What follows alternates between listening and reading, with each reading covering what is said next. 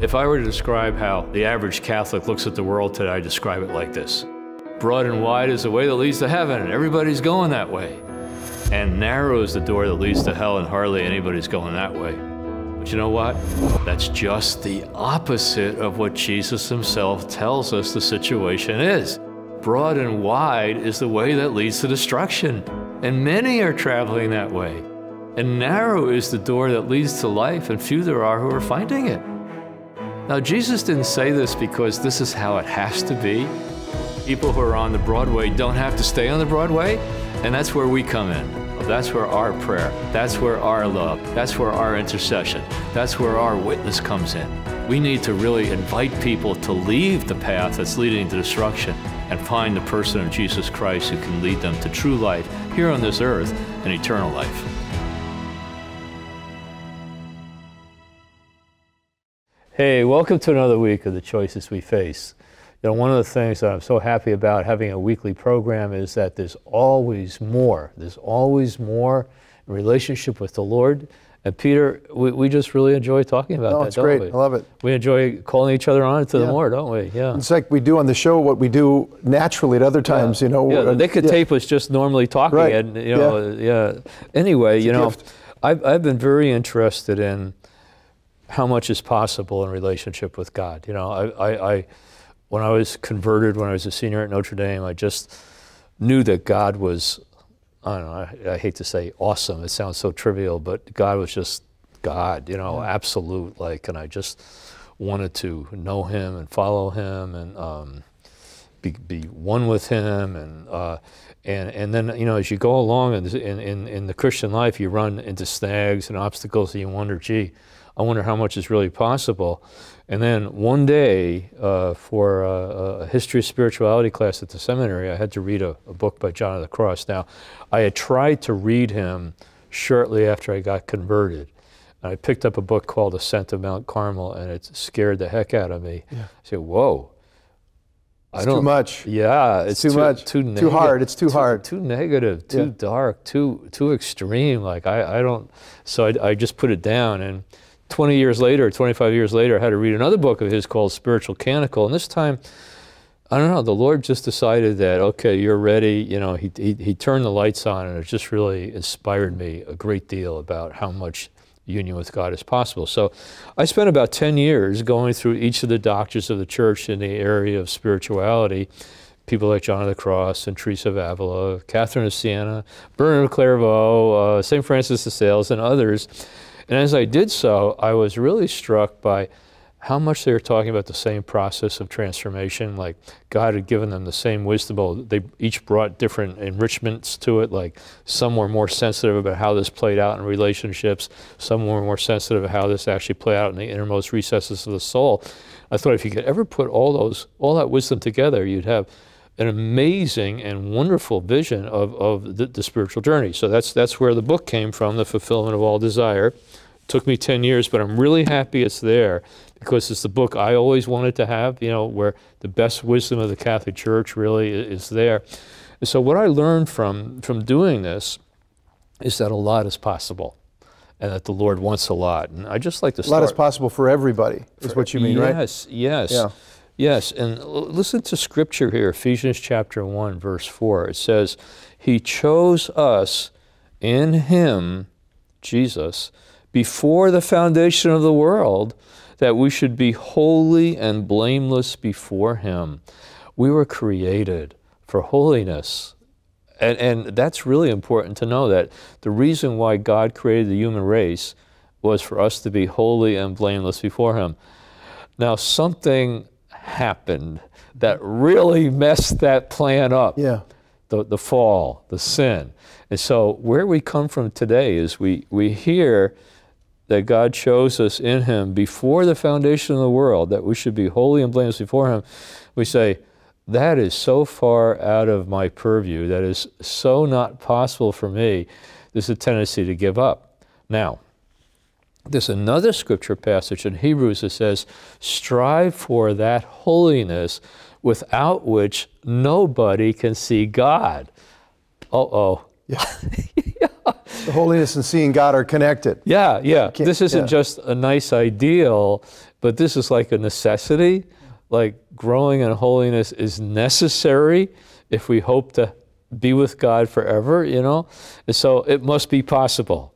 And therefore, you know, so many times Jesus gives a teaching that seems impossible to the disciples, like one man and one woman for the rest of your life. And the disciples said, hey, it'd be better not to get married. And then Jesus says, well, with God, with human beings, it's impossible, but with God, all things are possible, even a lifelong relationship of faithful love and marriage. Another time he says, it's harder for a rich person to get into the kingdom of God than for a camel to get through the eye of a needle. And whether the eye of the needle is a narrow gate in Jerusalem or whatever, the disciples said, well, who can be saved? Jesus said, yep, that's a very good response. Who can be saved? For human beings, it's absolutely impossible, but for God, all things are possible. So one of the things the saints do is they talk about the stages of spiritual growth. And one of the things that Pope John Paul II said, he said we really need to reconnect with these wisdom of the saints because, and he said this in Novo Millennio Iniunte, that great vision statement for the church that we love. He says, this great mystical tradition shows us how prayer can progress as a genuine dialogue of love, even to the point of rendering the person wholly possessed by the divine beloved.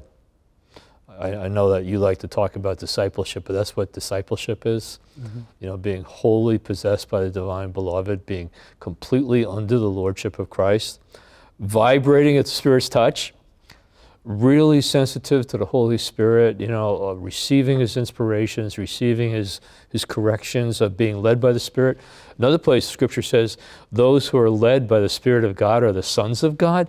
So this is like foundational stuff. This is necessary stuff. This isn't just a nice ideal for monks. This is something for every single Christian. And finally, resting filially within the Father's heart, that intimate relationship with the Father, that knowing that we're loved, knowing what our identity is, knowing that we're sons and daughters. And so there's just a tremendous wisdom in these saints about how that can become real in our life. And I know, Pete, you've got a lot of good questions to ask me, so start. I think a helpful place to start would be, we're called to holiness. What is holiness? Mm-hmm. What is it? I'm really glad you asked that question. Yeah, that wasn't even a setup. No, it wasn't. I didn't know you were going to ask it. In fact, I don't know what you're going to ask, I don't think. Yeah. And so that's a really good question, because holiness sometimes has this aura of like hothouse kind of spirituality, like, you know, you light candles in church and you say as many rosaries as you can, and I'm not against saying rosaries, I say rosaries myself, but that's not the essence of holiness. What the essence of holiness, and this is kind of new for some people to hear, is having our hearts transformed into hearts of love. Because when Jesus tried to sum up the whole purpose of all this, he said what it's all about is loving God with our whole mind, our whole soul, our whole strength, and our neighbor as ourselves. So Jesus says what this is all about is changing our fearful hearts, our selfish hearts, our hate-filled hearts, our unforgiving hearts, our just our hearts that are closed in on themselves, and expanding them to be one with the heart of God, which is a heart of love. Now Teresa of Avila gives another definition. She says what it means to grow in holiness is to bring our will into union with God's will, to love what God loves, to hate what God hates. Now this is radical, but God hates some things. He hates what messes up the happiness of His people. He hates sin. He hates what separates us from the purpose for which we were created. Therese of Lisieux gives another definition of holiness. She says what it means to be holy is to say yes to the person God created us to be. So sometimes people experience holiness as a burden that God is placing on them, like, darn it, I got to be holy. Yeah. Can I still go to football games? It's going to ruin my weekend. Yeah. Can I still drink beer? You know, can I still have fun? Sure. You know, the type of thing. And do I have to pray all the time? You know, but holiness isn't a burden that God's trying to place on us. It's a blessing He's trying to give us. He's trying to give us a greater freedom, a greater love, a greater joy, a greater sense of who we really are. Okay, if I'm saying, okay, I hear you, and Good. I want to do that. I know I'm not there. I don't even quite have the desire to do it. Yeah. Now I'm convicted I'm supposed to do it. I can't opt out. I can't just leave it for the monks and other people. Yeah. I've got to do it. Everybody's got to do it. Otherwise, we're not going to see the face of God. Yeah. And how do I go forward? There's this, how do you begin? Where do you start? Yeah. Well, what the saints say in the early stages of the spiritual life, it's particularly hard because you're turning away from sin. You're turning away from bad habits. And so the first step is really to recognize that there's some things that might be in our life that are blocking the union with God that the Lord wants us to have, and that's serious sin. Now, you know, maybe 30 or 40 years ago, people had some idea what serious sin is, but today it's a little vague, you know, like, oh, you mean not recycling, or, you know, or, you know, if I don't believe in global warming, is that a sin? Or, you know, like, it's a little vague. And that's why it's so important to receive the Word of God in Scripture about what blocks our relationship with God. Like 1 Corinthians chapter 6, Paul says, don't let anybody deceive you. The immoral will not enter the kingdom of God. The fornicator, the adulterer, the person who engages in homosexual activity, the thief, the robber, the miser, the idolater, the drunkard will not enter the kingdom of God. But then the good news comes, and such were some of you. But you've been set free by the sacrifice of Jesus Christ, by the blood, by the water, by the Spirit. And so the first thing we have to do is accept God's conviction of sin in our life and say, yes, I want to change. I want to turn away from these things. Now, sometimes when you hear that this is serious sin that blocks us from God, you say, yeah, I don't want to do it. I'm going to stop doing it. And some people are able to stop doing it right away. Other times we've become a slave to serious sin. You know, we've become like a habit of bondage sin. to it, right? A bondage of sin, like it was for St. Augustine. And this is really encouraging. St. Augustine became enslaved to sexual sin, and many people today are, you know. And so by the time the Lord had awakened him and called him out of it, he said, you know what? I want to get out of it, but I can't. You know, I'm helpless. But he said, I'm responsible for having gotten to this point because through a whole series of decisions I've made over a number of years, it's made me a slave, but I'm a slave. I can't get free. So he just began to call out to God, and God began to send people to help him in different ways. He began to read things. Things began to happen in his life, chance encounters. And one day, he heard this voice saying, take and read, take and read. He opened up Scripture, and there's a word there for him, said, make no provision for the flesh.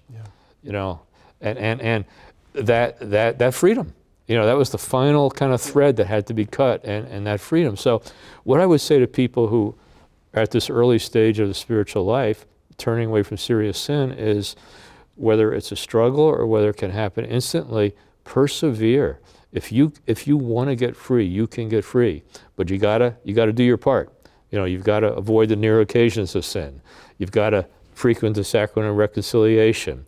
You've got to fill your mind and heart with good things and not bad things. And you know, like Jesus said, if your right eye causes you to sin, pluck it out. If your right arm causes you to sin, cut it off. Hey, if your computer causes you to sin, get rid of it, or put blocks on it, or you know, don't stay up late at night watching stuff you shouldn't watch. I mean, like, you got to kind of do your part. But once you do your part, that's kind of disposing yourself for the grace of God to come into your life, and eventually you will be set free. Oh, you're talking, it's good. That leads me to another question. Okay. You're doing your part, you said, and the other part is disposing. So there's this, you know, Jesus said, unless you abide in me, you can't bear good fruit. It's not possible. You know, the flesh is useless. This is what we're stuck in. We're stuck in that self-centered thing, that habit of pleasing ourselves. And the habit patterns of sin are rooted in our flesh. Jesus said the flesh is useless, but only the Spirit gives life. So the spiritual journey is get serious, decide, and go for it. But it's not just my decision or an act of the will. And how does that really work together? Yeah. Well, let me say one other thing that's absolutely necessary that we do on our part that enables God's grace to really work in our life. That's to pray.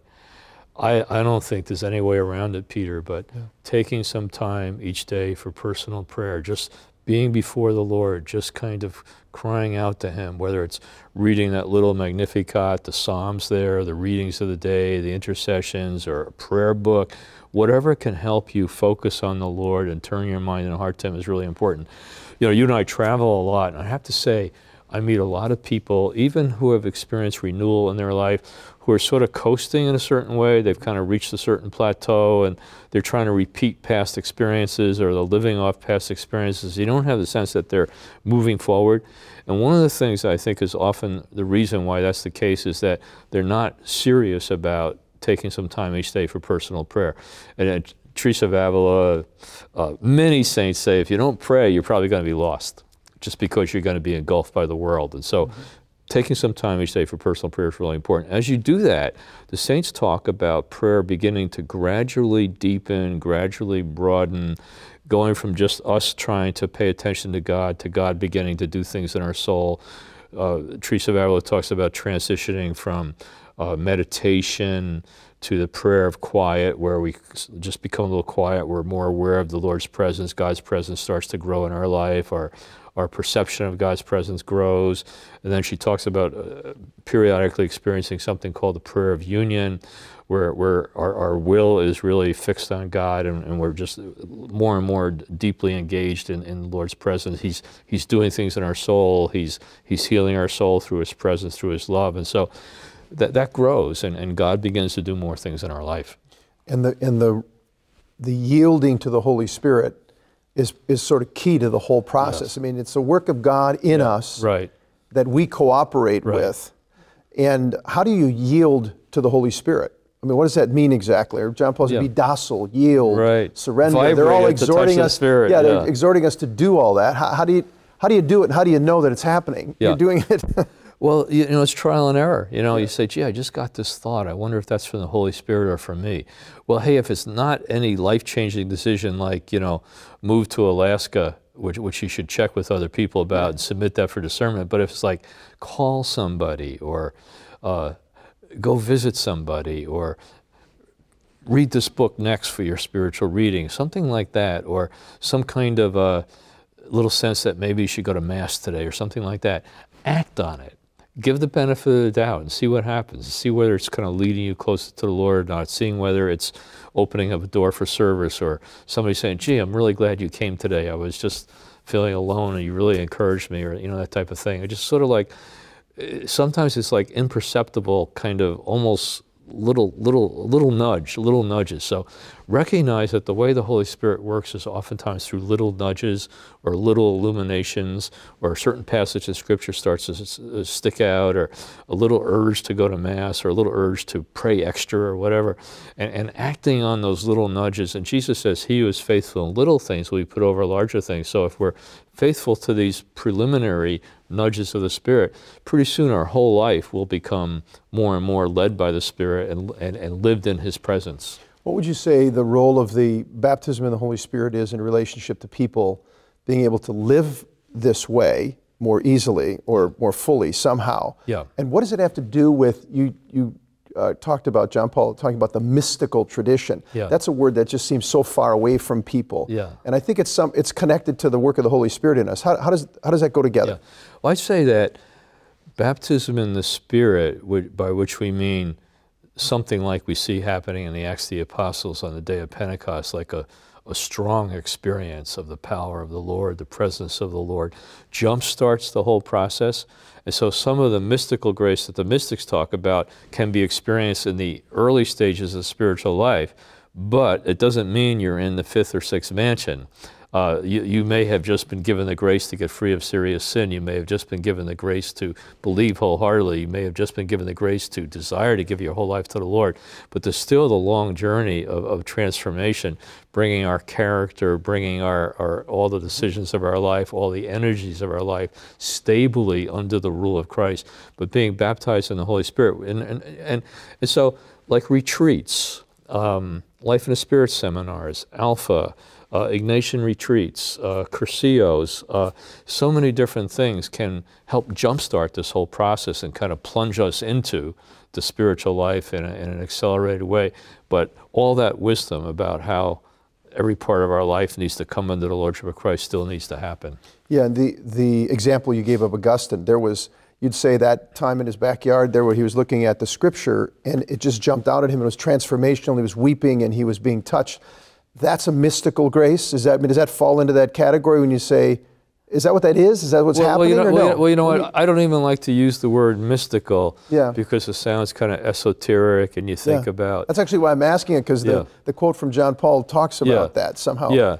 Yeah, he's talking about this whole teaching of all these doctrines of the church as the mystical tradition. What it really means is the experiential tradition, the experience of presence of the Lord, the experience of active transformation. So there's other words that I would prefer. Keeps going deeper and deeper and deeper. Yeah, basically there's more. And that you can actually have contact with God, and God actually wants to work in your soul. And Catholicism isn't just a matter of doing external practices or showing up or obeying the rules, but it's about an ever-deepening personal relationship. So the language of personal relationship, the language of growing in union with the Lord, I prefer. Even words like mystical or contemplative make you feel like, ooh, I don't know, that's kind of for a few special people. But one of the things that Pope John Paul II says is that one of the major things the Holy Spirit's really emphasizing today is the universal call to holiness, that this had kind of fallen a little bit by the wayside, you know, after the early centuries, and people like Francis de Sales kind of began to write the first book for Catholic lay people of spirituality, not until the 17th century, you know, or so. And so this is like a major thing the Holy Spirit wants for the church today. That's why it's so good that we can talk about this. Let's say a guy's made a decision to come out of habit patterns of life and just turn toward God and to follow this call. And he's making progress and he's working hard. And then, bam, he falls, you know, and falls into mortal sin. It happens. And so, okay, I'm going to go to confession and I'm going to get back on track again. But then it happens again down the road a little bit. And guys, people come to the point and say, you know what? I'm never going to change. This is just too hard. It's too frustrating. And somehow something's wrong with me. And they give up. I mean, some people plateau, as you were saying, and that's a different issue. But some people just want to give up because they feel like, is this ever going to happen for me? Well, all I would say is that it's absolutely a deception of the evil one to give up. So St. Ignatius of Loyola says discouragement is from the devil. When you feel discouraged, resist discouragement and renew your faith and hope in Jesus Christ. Also, ask the advice of a wise confessor about, why is this still happening to me? There may be some basic things that you're not doing or that you're doing that's leading to the repeated falls, but sometimes the Lord permits the weakness to persist to deepen humility in us and deeper to cure us of pride and spiritual pride. And so the mystery of timing when we get completely free from mortal sin is there also, but never be discouraged, never give up, because don't get discouraged about your salvation. The Lord is calling you and He will do it. And we get frustrated with the timing sometimes, but He will do it. Yeah, and I think one of the reasons, guys, people get discouraged is you think the Lord's not pleased and you come under condemnation. Which the devil loves to do. He loves to trip you up and you fall, and then condemnation comes. You have to remember there's no condemnation for those who are in Christ Jesus. Amen. St. Peter said to the Lord, how many times must I forgive a man or make a man be forgiven? 70 times, 7 times a day. The Lord's mercy is great. And as long as we keep coming back to Him and turning our heart to Him and trusting Him, it'll help. One of the major principles of the spiritual life is just keep showing up. Just keep reporting for duty. Just keep facing in God's direction. Just keep praying, no matter how distracted, no matter how difficult. Persevering. And that's a grace, too, that the Lord does want to give us. Peter, you know, time has really flown by, and I can't believe we're nearly at the end of the program. We need to tell people how to get this new booklet called The Final Confrontation. And after we tell you how to get this booklet, which will be a help to you in the challenge that we're facing right now, I'd like to come back and maybe you and I could say some final words to folks. Let's do it. Okay. Shortly before John Paul II was elected Pope, he gave this prophetic warning while on a visit to the United States. We are now facing the final confrontation between the church and the anti-church, between the gospel and the anti-gospel, between Christ and the antichrist. This prophetic warning was repeated recently by the papal nuncio to the United States as he spoke to all the American bishops. And whether this is the final confrontation or not, we're certainly living in the midst of a tremendous confrontation. In this booklet, I consider what we can learn from Scripture about this confrontation and how we can live during it and emerge victorious. To receive your free copy, visit our website at renewalministries.net or call 1-800-282-4789. I think you'll find the booklet I've written very helpful. Hey, Peter, we hardly scratched the surface. We were on, like Teresa of Avila talks about 7 stages, and we were only on stages 1 and 2, but I'm really happy that I can refer people to the book for lots of tremendous wisdom. It's called The Fulfillment of All Desire. I know it's available through the EWTN Religious Bookstore. It's available on the Renewal Ministries website and lots of other places as well. Peter, what's on your heart right now? Well, one of the things is maybe we should do a show at some point on the later stages. Yeah. You know, dialing in on what those later stages are. Yeah, and things like dark nights and things like that. Right. Dark nights of the soul and all the rest of that kind of thing. But so someone wants to get serious. What are the elements of, what should they avail themselves to really help that process along right from the get-go? It's surrender your heart to Christ, really say, Lord, I want to go in. So it's a decision of the heart, decision of the will, repentance that needs to take place, should happen. Daily reading of the Word of God. You said a prayer time is crucial every day. Reception of the sacraments, frequent reception of the sacraments, the sacrament of confession. You know, I think something that's helped us a lot is friendship in Christ, is gathering with other people.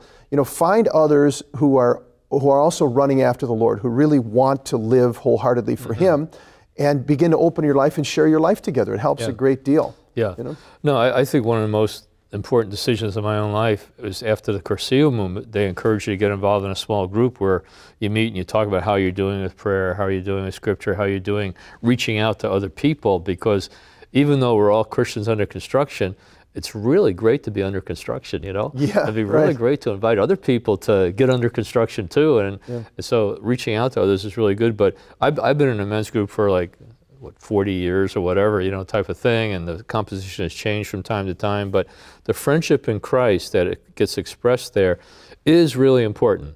The lone Christian, the isolated Christian can get picked off, and when they get discouraged, there's nobody there to kind of encourage them or pick them up, and so that's really a very practical thing that people can do. And it's important to be able to get perspective, because when we're going through hard times, we're struggling, we fail, our perspective can get really skewed, because the enemy can be there and just start condemning us, as we were saying earlier, but also just get way out of balance. And you need the perspective of brothers. Hey, remember all the good things that the Lord's done in your life. Don't forget those things, you know.